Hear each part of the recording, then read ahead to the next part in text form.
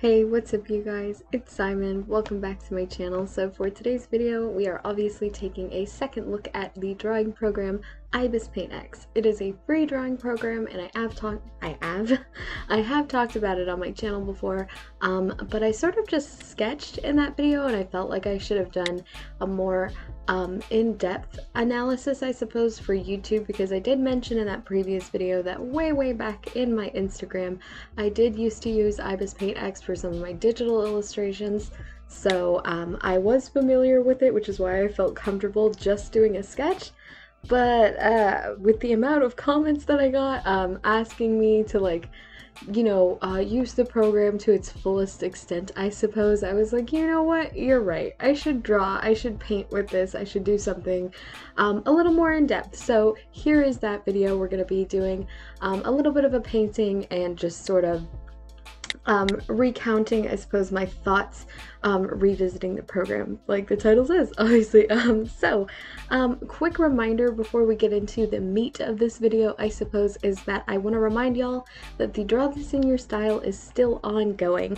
So if you notice that I haven't commented or liked your post, if you've participated in the Draw This in Your Style so far, the best thing for you to do is send me a message or leave a comment down below telling me what social media and what your username is on there, so that I can find your posts and obviously like and feature it on my stories, because if I haven't left a comment or at the very least liked your posts, it's likely that I haven't seen it yet.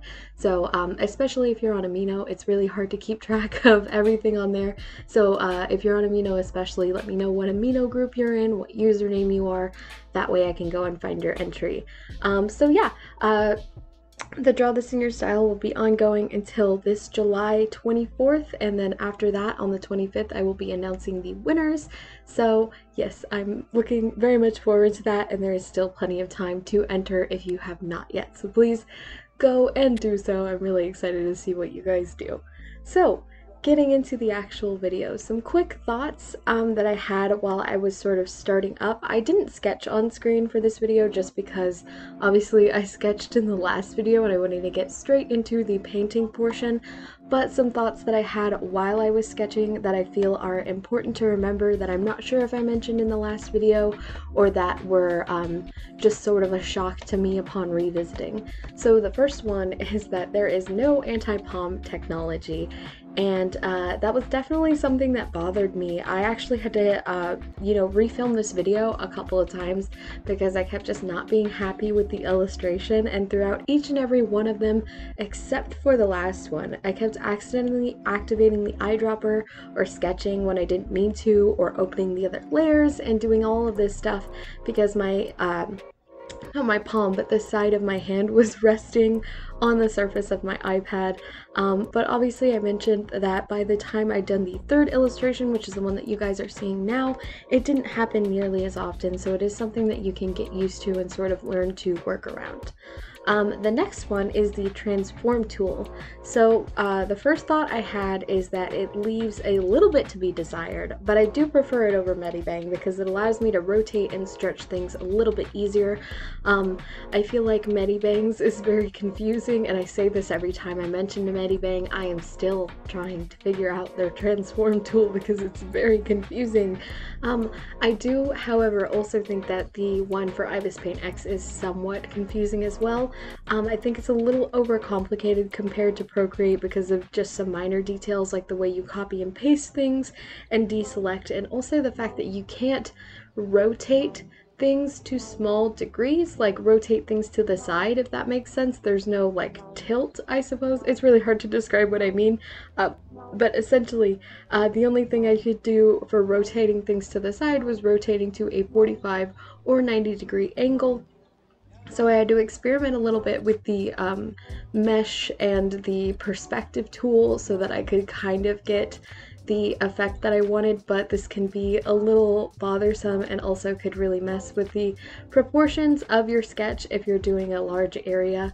Luckily I was just trying to move the lips around, so I wasn't having too much trouble and I eventually was able to fix it, but I really feel like I should have just been able to tilt it, because the only thing that was wrong with it was I had it a little bit at a diagonal, and I needed to move it to the side and then straighten it out a bit, and I couldn't do that without having to mess with proportions, so that was very odd.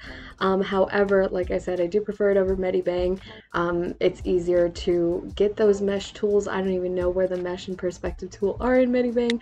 I know it's the same program. If you guys want to tell me where it is, please do, but I think I just need to look at it for myself because it's causing me so much trouble. So I do very much prefer Ibis's over Medibang. So yeah, it's still a decent transform tool, although it does, again, leave a little bit to be desired. And then one last thing I noticed that I absolutely love is that there are more brushes, and I think even an area that allows you to import new ones. I didn't import brushes myself, obviously, but if somebody has tried to do so, let me know what you thought, because that is awesome. Yeah, so thoughts on the overall revisiting of the program.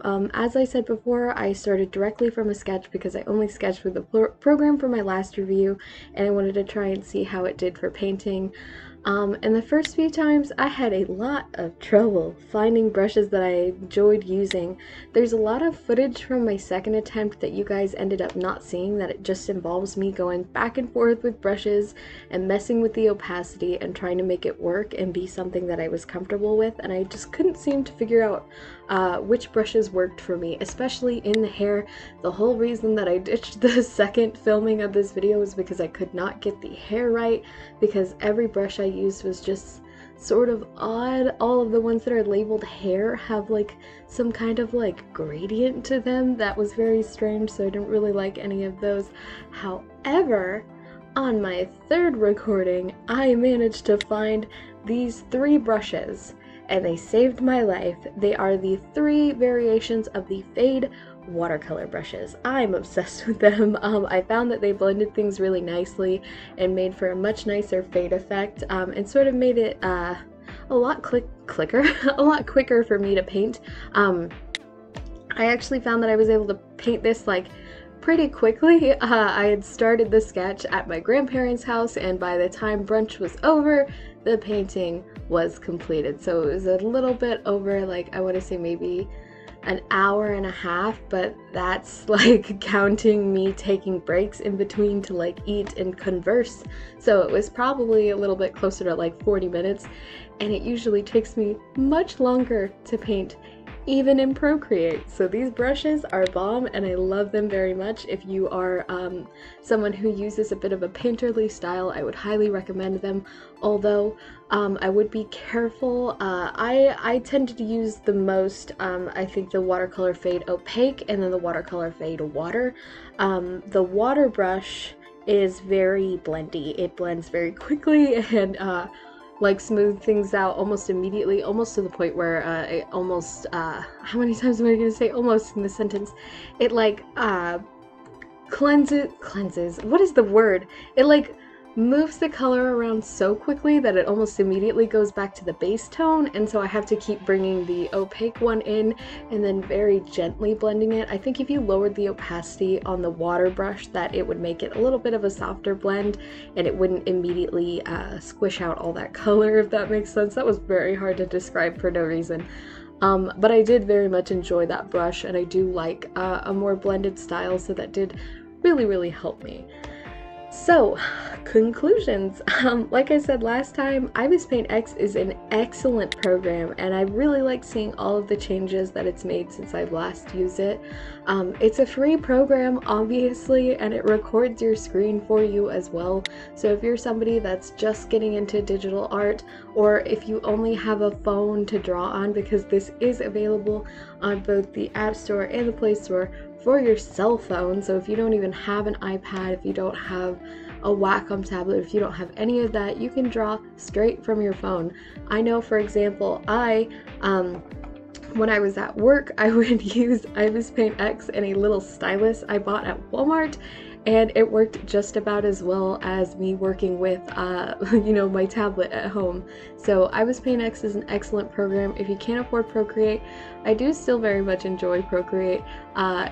like, it used to be kind of like probably my second favorite up until the animation update. So Procreate is back to my favorite program, but programs like Ibis and like Medibang are still awesome. But now Medibang, which was at my number 1, is now at my number 3, and ibispaintx is back up to my number 2. So I do really enjoy ibispaintx, especially the fact that it's free. If you don't have Procreate, if you can't afford Procreate, if you can't afford all of these fancy materials that digital artists seems to have, if you have a cell phone and you have data or internet or what have you, download this app. It's amazing, and I really, really do recommend it to anybody who is looking to get into digital art. Speaking of recommending things, I would recommend that you check out my Patreon, where you can get your name shouted out with awesome people like Elise Thompson.